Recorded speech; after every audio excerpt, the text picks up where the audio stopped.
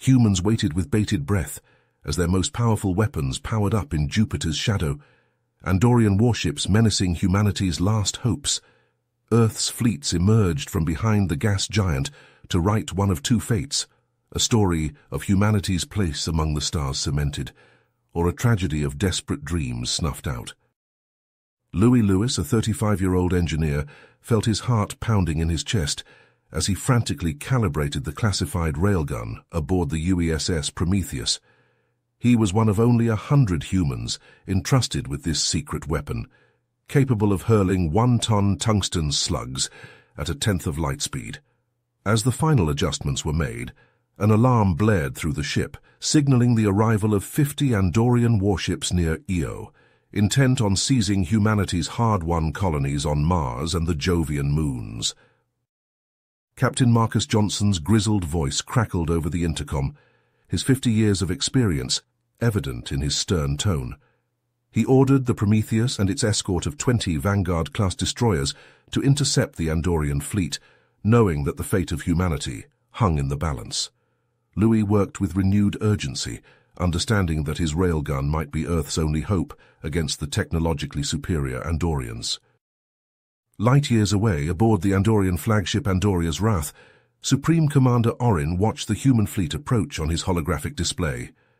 The 7-foot-tall, blue-skinned Andorian smiled, his cybernetic enhancements glinting in the dim light. The Galactic Council, dominated by the Andorians and 11 other species, had declared humanity a threat due to their rapid expansion and defiance of Council authority. Orin relished the chance to put the upstart humans in their place and solidify Andorian dominance. As the two fleets closed to weapons range, tensions reached a breaking point. The next few moments would determine not only the fate of humanity, but also the balance of power in the galaxy. Would Earth's secret weapon triumph, or would the Andorians snuff out humanity's ambitions among the stars? The stage was set for a confrontation that would echo through the ages as a young species fought to carve out its place in a hostile universe. As the battle raged between the human and Andorian fleets, space lit up with the deadly glow of particle beams, fusion warheads, and plasma torpedoes. Andorian weapons hammered the human ships, their advanced energy shields flaring as they absorbed the brutal impacts. The Prometheus and its Vanguard-class escorts returned fire, X-ray lasers and missiles slamming into the hulls of the alien vessels. Inside the Prometheus, alarms blared and sparks flew as the ship shook under the Andorian assault. Louis struggled to maintain his footing, hands flying over the railgun's control panel. Suddenly, a shockwave rocked the ship, hurling Louis to the deck. He hauled himself up, head ringing, and stared at the damage readout in horror. The graviton cannon's localized space-time distortions had wreaked havoc on the railgun's power systems. "Shit, not now," Louis muttered, mind racing. He couldn't let this weapon go offline. Gritting his teeth, he pulled open an access panel and got to work, rerouting power directly from the Prometheus's main reactor. It was risky. The ship would be vulnerable without that extra juice for its shields and engines. But this railgun was humanity's ace in the hole. Sparks singed Louis' skin as he feverishly rewired the power conduits. He was so focused that he almost didn't hear the klaxons announcing borders until the staccato bark of gunfire echoed through the corridors. He whirled, snatching a plasma pistol from the nearby weapons locker, just as the doors to the railgun control room hissed open. Commander Zoltar stormed in, bionic eye glinting, muscles rippling under his combat armor. The burly Andorian aimed his plasma rifle at Louis, mandibles twitching in a sneer. "Step away from the controls, human," Zoltar growled. Louis tightened his grip on his pistol, mind racing. He was no soldier, but he couldn't let the Andorians take the railgun. Zoltar advanced, finger tightening on the trigger, and Louis charged, ducking under the commander's gun arm and slamming into his chest. They grappled furiously, Louis straining against the Andorian's superior strength. Zoltar slammed a knee into his gut, doubling him over, then whipped the plasma rifle towards his head. Louis twisted, barely avoiding the blow, and spotted his chance, an exposed power conduit sparking and sizzling. With a desperate heave, Louis shoved Zoltar backward, directly into the crackling wires. The Andorian commander convulsed as electricity surged through his body, cybernetic implants exploding in showers of sparks. After a few seconds, Zoltar crumpled to the deck, twitching weakly. No time to catch his breath. Louis sprinted back to the railgun, fingers flying over the controls. A new problem. The targeting system was still miscalibrated from the graviton cannon's attack. No way to get a lock on the Andorian ships. Louis would have to aim manually. He swung the railgun around, peering through the targeting scope. The massive bulk of the Andoria's wrath loomed before him, spewing plasma and particle beams as it bore down on the Prometheus. This was it. Humanity's last stand. Louis drew a deep breath, hands steady on the controls. He exhaled slowly, crosshairs settling on the Andorian dreadnought's central hull, and he fired. The tungsten projectile, a 1-ton spear of metal, leapt from the railgun at a fraction of light speed. It crossed the void in an instant, slamming into the Andoria's wrath like the fist of an angry god. The dreadnought's shields flared and died, unable to withstand the monstrous kinetic energy. The slug tore through the ship's hull like tissue paper, gutting it from stem to stern. For a moment, the Andoria's wrath hung in space, a 1-trillion-ton mass of rent metal, and then its antimatter reactors lost containment with a sun-bright flash. The ship exploded, a new star blossoming in the void. Supreme Commander Orin, standing on his bridge, had a single instant to comprehend the magnitude of his failure before the nuclear fires consumed him. Cheers rang out across the human fleet as the Andoria's wrath died, the remaining Andorian ships faltering in confusion. On the Prometheus's bridge, Captain Johnson saw the opening. "All ships press the attack," he barked. "Hit them now while they're reeling." The Prometheus surged forward, battered but unbroken. Her weapons spoke once more, missiles and lasers raking the hulls of the disorganized Andorian vessels. 2 frigates shattered under the Prometheus's barrage, a cruiser limping away, trailing atmosphere from gaping hull breaches. The Andorian fleet was in chaos, their coordination shattered by the loss of their flagship and commander. Louis's momentary relief was shattered by the sudden appearance of a fresh Andorian fleet, emerging from the shadow of Europa like hungry wolves. At its head was the AAS Indomitable, a behemoth that dwarfed even the late Andoria's wrath. Louis's blood ran cold as he spied the pulsing maw of a weapon he'd only heard whispers of, a singularity cannon capable of birthing microscopic black holes. He scrambled to check the railgun's status, heart sinking as the readouts confirmed his fears. It was in cool-down mode, its barrel still glowing cherry red from the last shot. They needed minutes they didn't have. "Captain," Louis yelled into his comms, "the railgun's down. We need time to recharge." Johnson's response was immediate and decisive. "Ramming speed. We're taking that monster out before it can fire." Louis barely had time to brace himself before the Prometheus lurched forward, engines roaring. The Indomitable loomed before them, its hull bristling with weapons. Louis could almost feel the malevolent energy gathering in its singularity cannon. The impact was cataclysmic. The Prometheus's reinforced prow crumpled like tinfoil as it ploughed into the Indomitable's flank. Louis was hurled across the railgun control room, slamming into a bulkhead with bone-jarring force. Alarms shrieked and sparks cascaded from ruptured conduits as the Prometheus shuddered and groaned. Dazed, Louis hauled himself to his feet, fumbling for an emergency spacesuit. The hull breach klaxons were deafening, the deck buckling beneath his feet. He'd barely sealed his helmet when a concussive blast ripped through the room, tearing a gaping hole in the outer wall. The void reached in with greedy fingers, snatching at Louis's legs. He scrabbled desperately for purchase, gloved hands slipping on torn metal. For a heart-stopping moment, he thought he was lost. Then his fingers found a sturdy pipe, and he clung on with all his strength, the hungry vacuum tugging at his body. Through the jagged tear in the Prometheus's hull, Louis glimpsed the Indomitable, and the nightmare unfolding within it. The singularity cannon, damaged by the collision, was collapsing in on itself, an uncontrolled black hole blossoming at its heart. The Andorian dreadnought convulsed, its hull plating crumpling and tearing as the ravenous singularity devoured it from the inside out.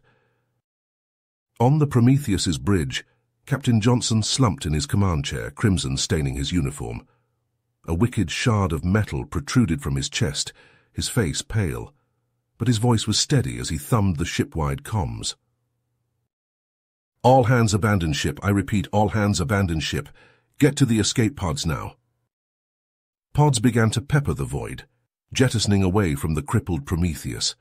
But Lewis hesitated, his gaze locked on the railgun. It was their last hope, the only thing that could turn the tide. He couldn't leave it behind. Gritting his teeth, Louis began to haul himself back inside the ship, fighting against the pull of the vacuum. Debris and bodies tumbled past him, sucked out into the pitiless void. Somewhere, an Andorian boarder screamed as it was torn from the ship. Louis crawled into the railgun control room, sealing the emergency bulkhead behind him. The weapon loomed before him, its barrel still steaming. Somewhere deep in the Prometheus's wounded hull, he could hear the hissing of atmosphere bleeding out, the groans of overstressed metal. He didn't have much time, but he'd be damned if he'd let the Andorians win, not after everything they'd sacrificed. Lewis grabbed his tools, popped the access panel, and got to work. As Louis worked feverishly on the railgun, sweat beading on his forehead inside his helmet, a sudden hush fell over the comms. The chatter of battle, the barked orders and cries of pain, all faded away, replaced by a stunned silence. Louis paused, a tangle of wires in his hands, and looked up to see a sight that made his breath catch in his throat. A fleet of ships had appeared seemingly out of nowhere, and hung in the void between the battered human and Andorian forces. At the center of the formation was a behemoth of a vessel, dwarfing even the mighty Indomitable. It stretched over 2 kilometers, from stem to stern, its hull a seamless expanse of some unknown iridescent material that seemed to drink in the light of the distant sun. As Louis watched, awestruck, a message crackled across all frequencies, transmitted in every known language. "Cease hostilities immediately, or face the consequences." The voice was cold, imperious, brooking no argument. To Louis's amazement, the Andorian ships immediately began to stand down, their weapons powering off, their engines going still. Even the Indomitable, still racked by the singularity tearing at its heart, ceased its struggle. The human fleet, confused but unwilling to invite the wrath of this mysterious new player, followed suit. In the railgun's control room, Louis listened with rapt attention as a channel opened between the gargantuan ship and the Prometheus. A face appeared on the view screen, unlike any Louis had ever seen. The being had smooth, grey skin, high cheekbones, and eyes that glowed a piercing gold. When it spoke, its voice was melodious but stern. "This is Commander Zale of the Prothean Pax. Your conflict threatens the stability of the galaxy. It ends now." The Prothean fixed his gaze on Lieutenant Commander Sarah Jacobson, who had taken command of the Prometheus upon Captain Johnson's death. Any further aggression will be met with overwhelming force. Louis felt a chill run down his spine. The Protheans, the ancient race that had vanished 50,000 years ago, leaving behind only ruins and legends, they were real. And their technology, if the Pax was any indication, was far beyond anything the humans or Andorians could muster. As Jacobson acknowledged the Prothean's command, her voice steady despite the shock she must be feeling, Louis couldn't help but wonder what this meant for humanity. They had fought so hard to carve out a place among the stars, to prove they weren't to be underestimated. But in the face of the Protheans, with their godlike ships and their enigmatic power, what chance did Earth really have? Would they be able to maintain their independence, or would they become just another pawn in the games of older, mightier races? Louis looked down at the railgun, the weapon that had been their ace, their hope. It seemed so small now, so insignificant in the shadow of the Pax. He gripped his tools tighter, a sudden determination flooding through him. No matter what happened, no matter what the Protheans wanted, he would make sure this gun was ready to fire. Humanity wouldn't go down without a fight. As the Prothean ship loomed above the battered human and Andorian fleets, a small spacecraft detached from its gleaming hull. It darted towards the crippled Prometheus, docking with the airlock near the railgun control room. The hatch hissed open, revealing a squad of tall, muscular Protheans in sleek combat armor, their golden eyes glinting in the dim emergency lighting. At their head was Krelok, a warrior with a scarred face and an air of quiet authority. He strode into the control room, his gaze falling on Louis, who was still hunched over the railgun's control panel, tools in hand. "Human," Krelok said, his voice deep and resonant. "I am Krelok of the Prothean Pax. Your weapon has drawn our attention." Louis straightened, meeting the Prothean's eyes. "It's called a railgun. It was our last hope against the Andorians." Krelok nodded, stepping closer to examine the massive weapon. "Crude but effective. You have shown great resourcefulness in the face of a superior foe." He turned to Louis, his expression serious. "We Protheans have watched your species for some time. Your rapid progress, your tenacity, it reminds us of our own past." Krelok's gaze grew distant, as if seeing into a dark memory. "We too faced an existential threat long ago. The Reapers, a race of sentient machines, nearly annihilated us. We prevailed, but at a terrible cost." He focused on Louis again, his voice heavy with purpose. "We have worked since then to ensure that no other civilization suffers the same fate, and now we see potential in humanity. Potential to become a stabilizing force in the galaxy." Krelok extended a hand, his armor glinting. "Come with us, Louis. Come aboard the Pax. Learn about our technology, our history. Help us guide humanity down a path of wisdom, not destruction." Louis stared at the offered hand, his mind racing. To go with the Protheans, to learn from a civilization so ancient and advanced, it was an opportunity beyond imagining. But Earth, the Prometheus, his crewmates. Could he really leave them behind? He thought of the railgun, the countless hours he'd poured into perfecting it.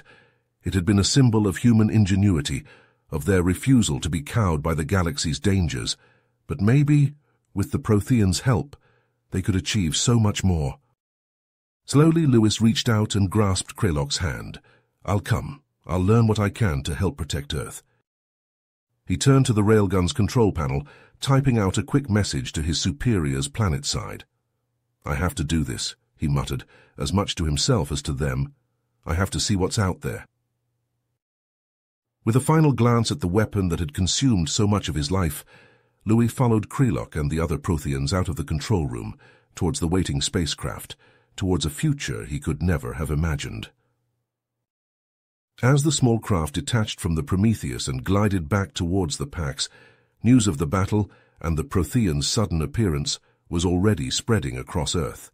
In government buildings and military command centers, a storm of activity erupted. Generals and politicians alike grappled with the implications of this new reality. Some saw the Protheans as a threat, an unknown quantity that could jeopardize humanity's hard-won foothold in the stars. They argued for a swift military build-up, for a Earth ready to stand alone against any foe.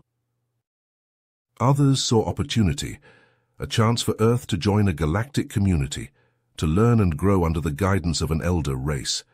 They pushed for diplomacy, for reaching out to the Protheans in a spirit of cooperation. In conference rooms and situation chambers, the debate grew heated.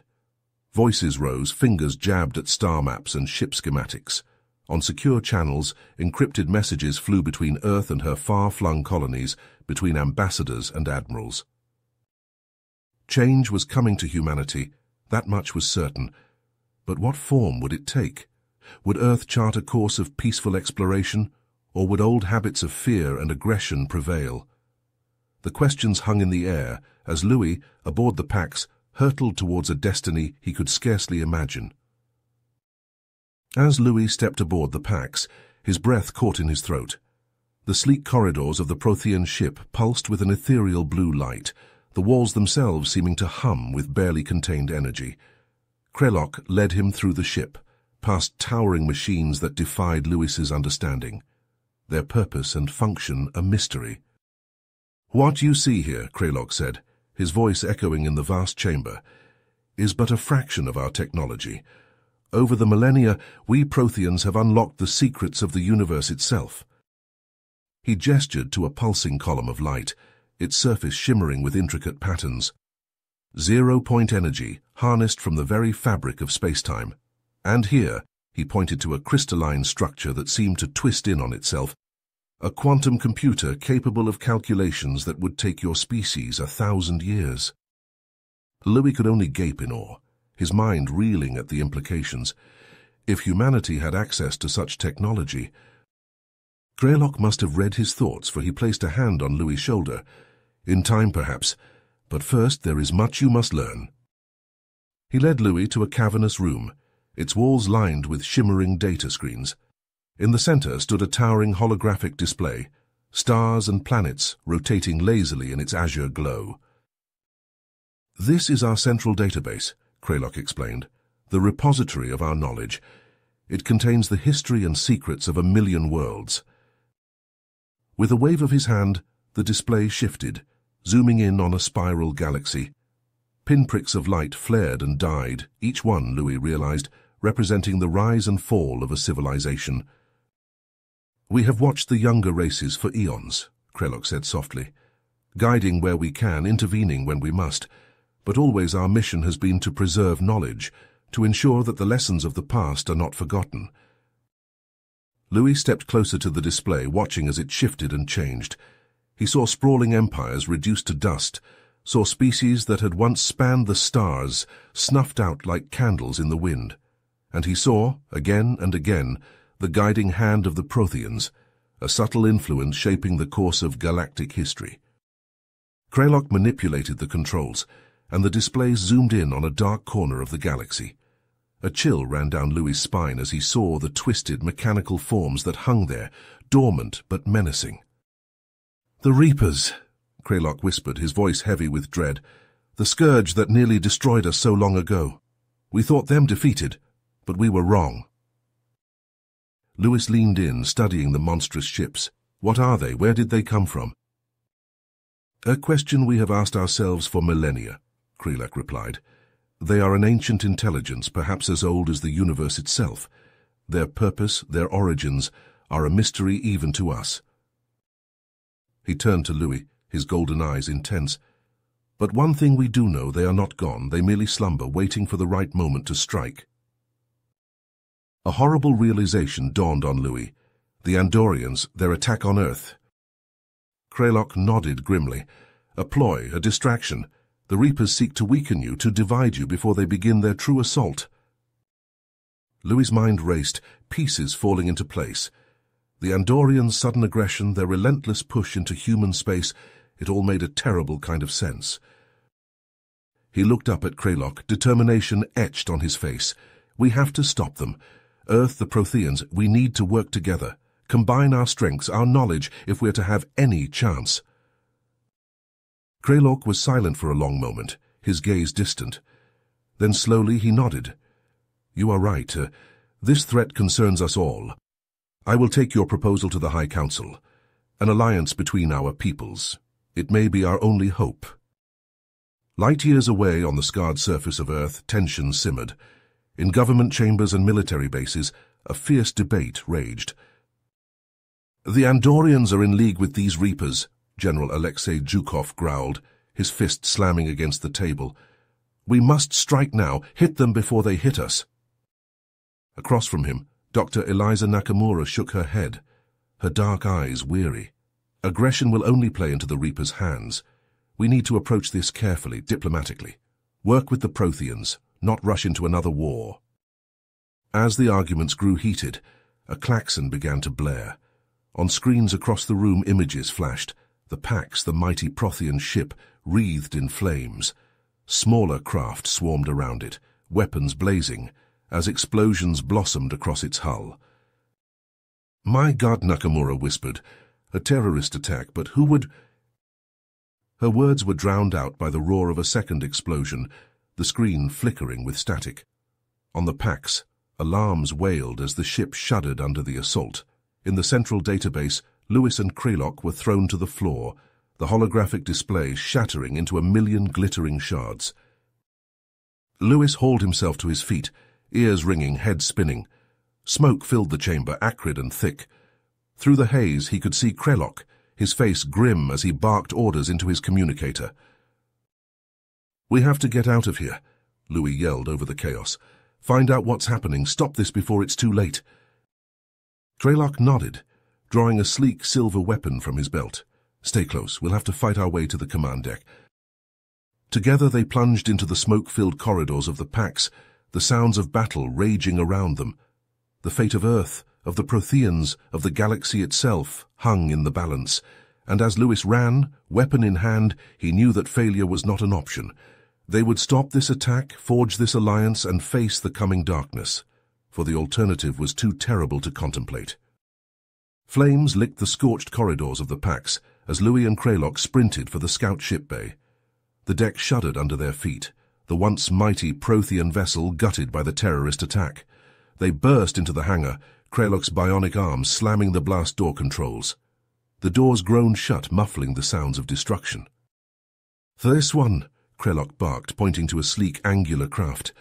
They leapt aboard, Louis throwing himself into the pilot's seat as Krelok manned the weapons console.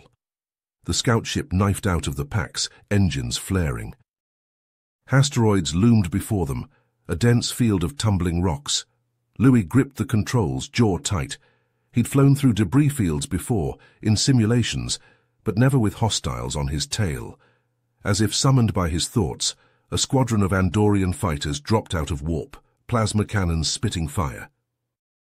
"Incoming," Krelok snarled. The scout ship juked and jinked, Lewis threading the needle between whirling asteroids. The fighters pursued doggedly, their shots carving molten scars across the ship's hull. "We can't take much more of this," Louis grunted, sweat beading his brow.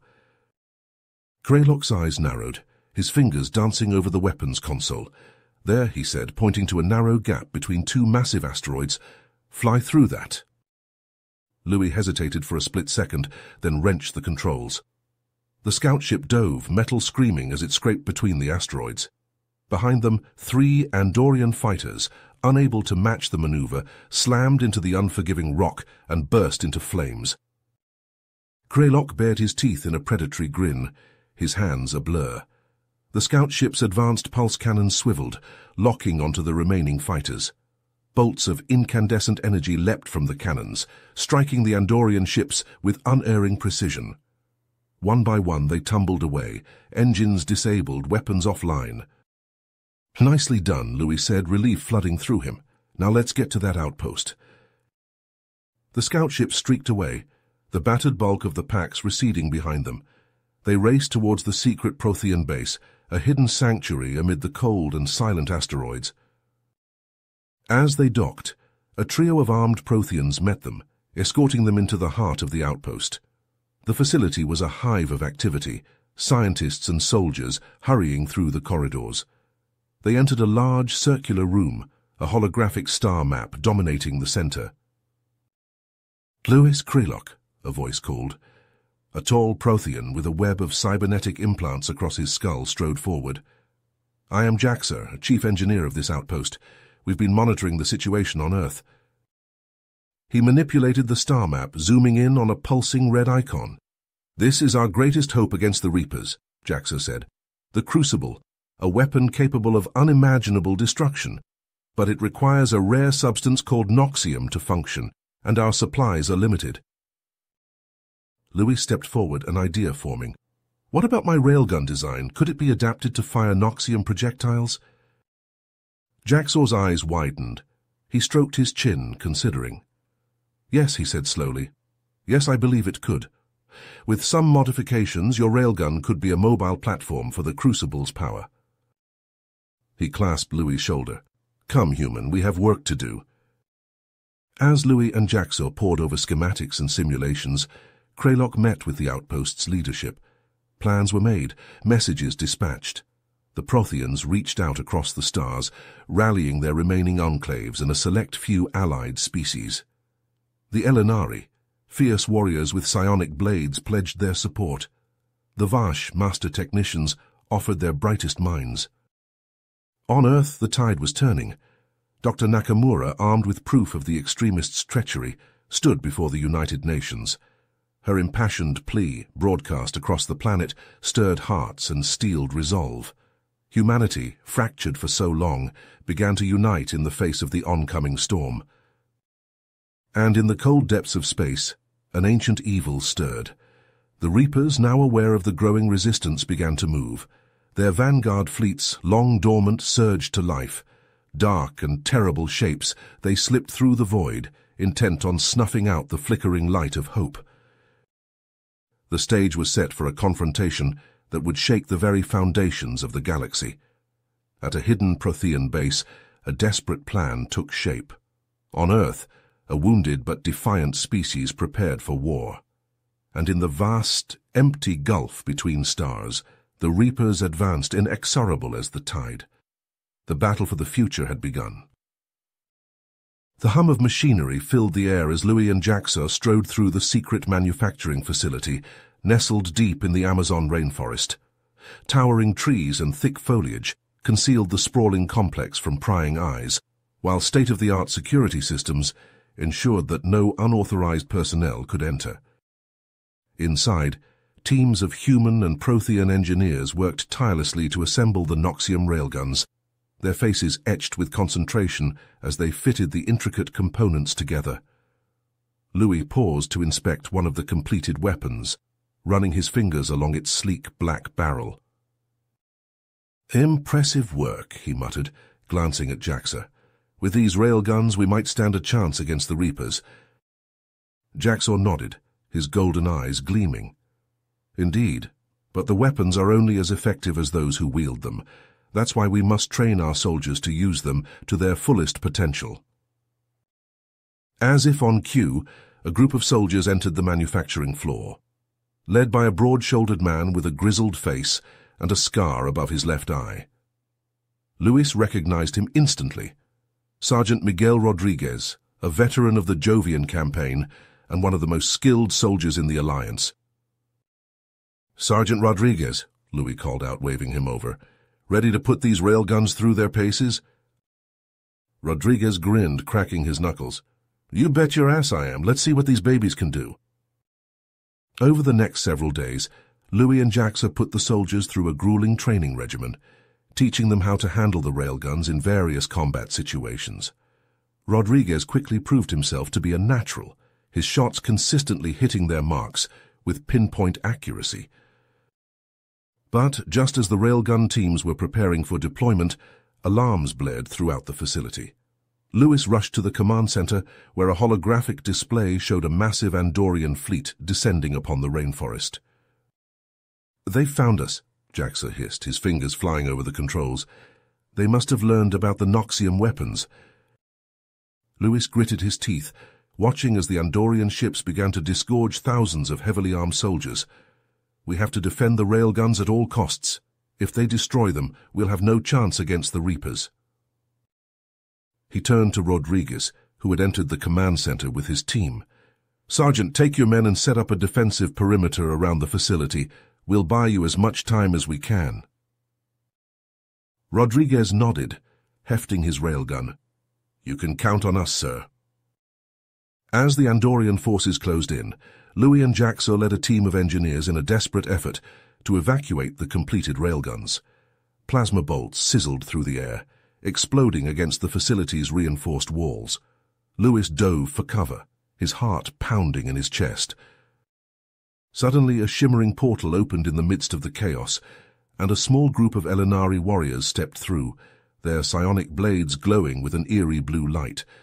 At their head was Commander Talin, a towering figure with piercing violet eyes. "And we sensed your distress," Talin said, his voice echoing in Louis's mind. "We have come to aid you in your fight." With a wave of his hand, Talin sent a pulse of psionic energy rippling through the Andorian ranks, causing them to stumble and falter.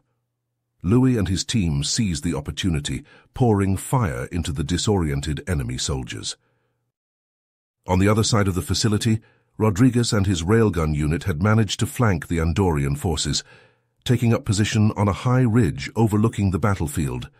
With a fierce battle cry, Rodriguez opened fire, the Noxium-infused projectiles tearing through the Andorian armor like it was made of paper.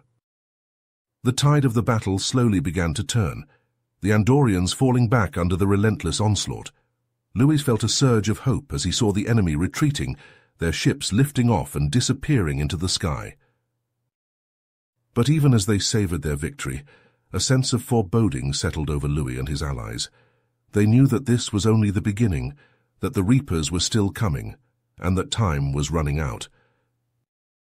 On the Pax, Kraylock stared at the holographic display in horror, the blood draining from his face.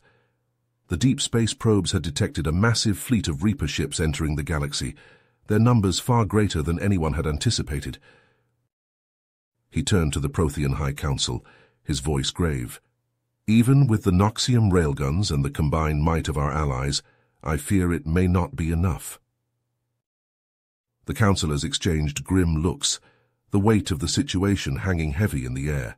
Kraylock squared his shoulders, his eyes hardening with determination.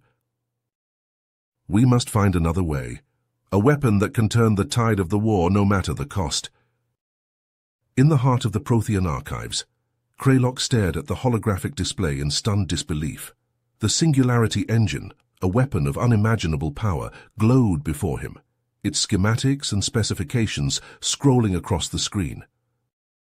By the gods, Jaxor whispered, his voice trembling. This could end the war in a single stroke. Kraylock nodded grimly, his mind racing with the implications. The engine could generate a black hole vast enough to swallow the entire Reaper fleet. But the cost? It requires the sacrifice of a star, Kraylock said, his voice heavy.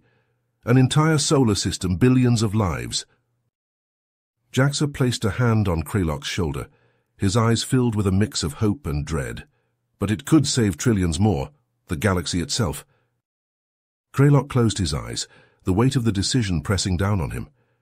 To use such a weapon to condemn billions to death for the greater good, it went against everything the Protheans stood for.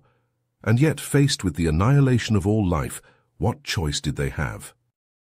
On Earth, alarms blared as the Reaper fleet emerged from the depths of space. Louis ran through the corridors of the command center, his heart pounding in his chest.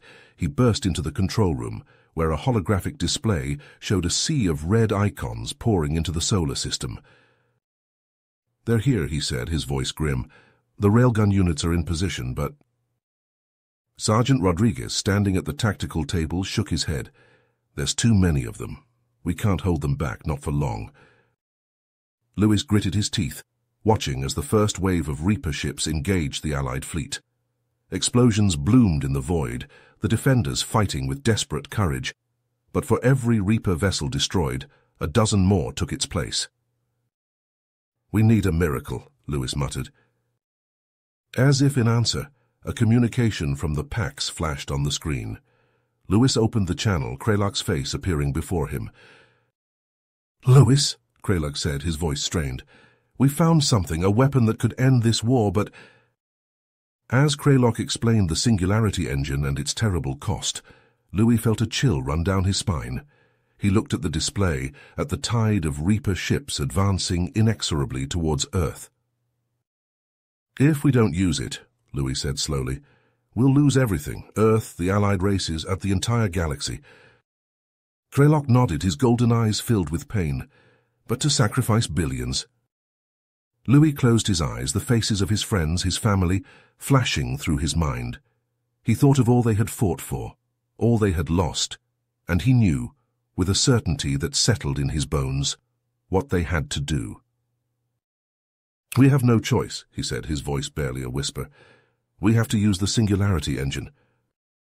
Kraylock was silent for a long moment, the weight of the decision hanging between them. Then, slowly, he nodded. I will make the preparations, he said, his voice heavy with sorrow. May the gods forgive us for what we must do.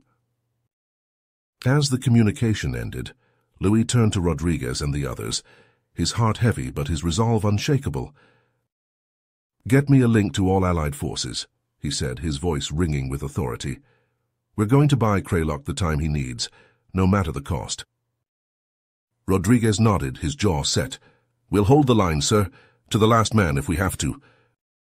As the orders went out and the railgun units prepared for their final stand, Louis looked out at the raging battle, the fate of the galaxy hanging in the balance. They would fight and they would die, but they would not fail. Not now, not with everything they held dear at stake. In the heart of the Pax, Krelok and his team worked feverishly to prepare the Singularity engine. They had chosen a star in a remote system, far from any inhabited worlds, but the knowledge of what they were about to do weighed heavily on their souls. As the engine powered up, its core glowing with an eerie, pulsating light, Krelok stood before the control console, his hand hovering over the activation switch. He closed his eyes, a single tear rolling down his cheek. "Forgive me," he whispered and pressed the button. The star imploded, collapsing in on itself with a blinding flash.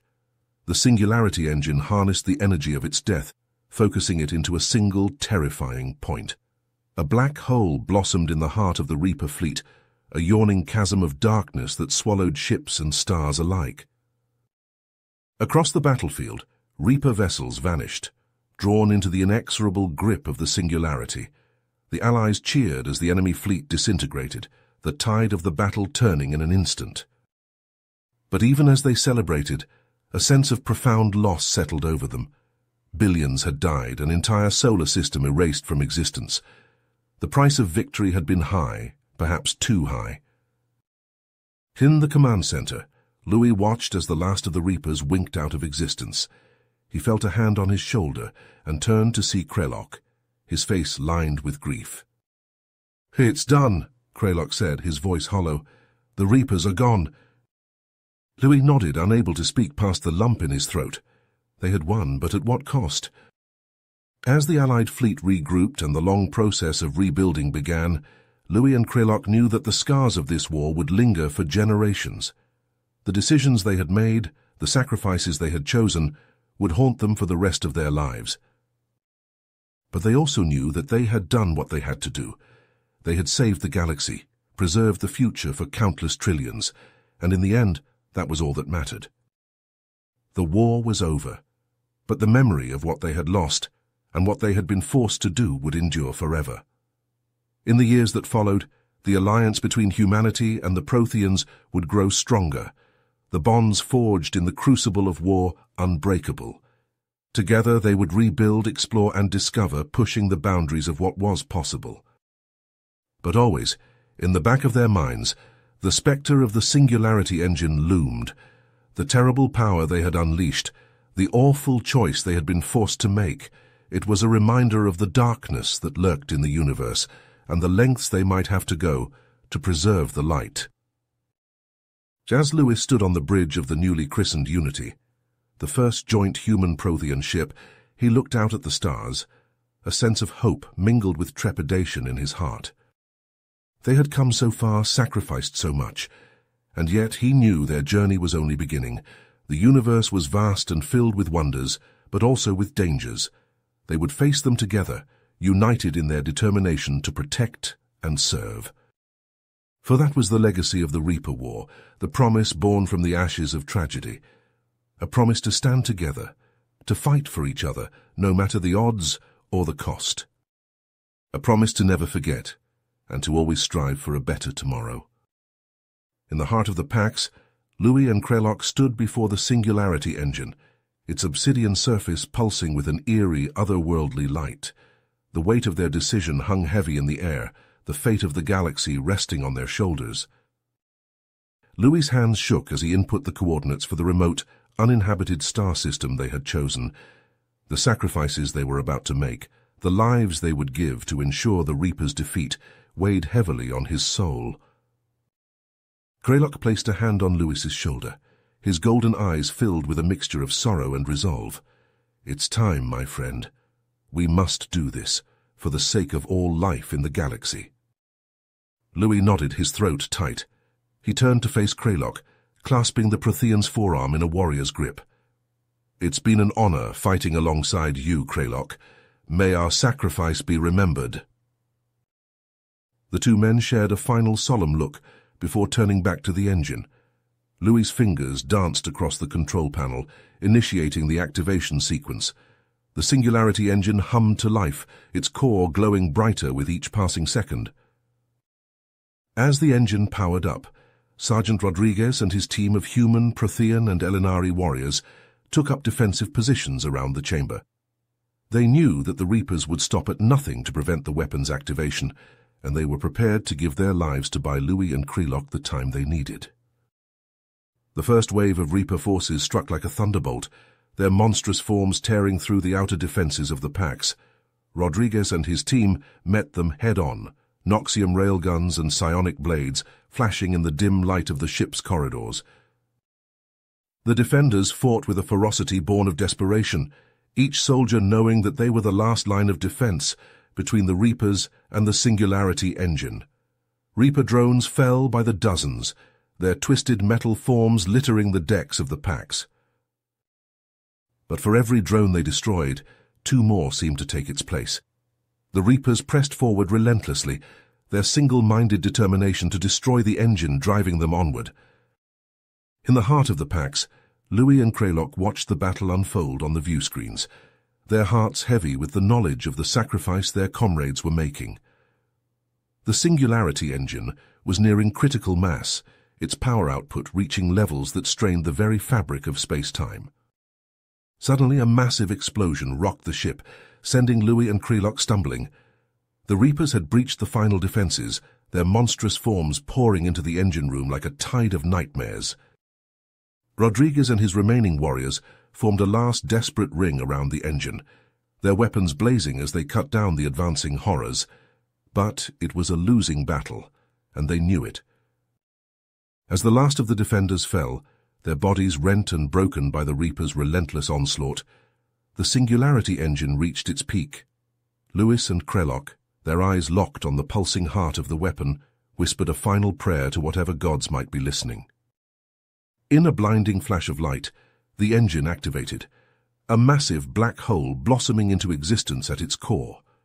The Reapers, caught in the inexorable pull of the Singularity, were dragged screaming into the abyss, their ships crushed and shattered like toys in the hands of an angry child. Louis and Krelok, their bodies racked by the immense gravitational forces, felt their consciousness slipping away. As the darkness claimed them, they knew that their sacrifice had not been in vain. The Reapers were gone, defeated by the courage and determination of those who had given everything to stop them. Across the galaxy, news of the victory spread like wildfire. The allied races, their spirits buoyed by the knowledge that the Reaper threat had been vanquished, celebrated with a joy tempered by the somber knowledge of the costs of their triumph. On Earth, a great memorial was erected, a towering monument of stone and steel that bore the names of Louis, Krelok, Sergeant Rodriguez, and all those who had fallen in the battle against the Reapers. Their sacrifice would never be forgotten, their bravery forever etched in the annals of galactic history. Years passed, and the story of the great battle faded into legend. But for those who had lived through those dark days, the memory of the heroes who had stood against the darkness would never fade. They would be remembered as the saviors of the galaxy, the ones who had given everything to ensure that the light of hope would never be extinguished. And though the scars of the war would linger for generations, the people of Earth and their allies would forever hold in their hearts a profound gratitude for the brave few who had sacrificed so much to secure the future of all life in the universe. Their names would be spoken with reverence and awe, a testament to the unyielding strength of the sentient spirit in the face of even the greatest of horrors. In the shadow of Jupiter, the might of Earth's fleet had been unveiled, and the galaxy had trembled before the resolve of humanity and its allies. And though the cost had been high, the rewards, a future free from the spectre of annihilation, a chance for all races to build and grow and thrive in peace, were beyond measure. If you finished this story, please subscribe and like the video, then leave a comment that says, "I liked the story," and I will heart every single one of them. It really helps me. Thank you for your time.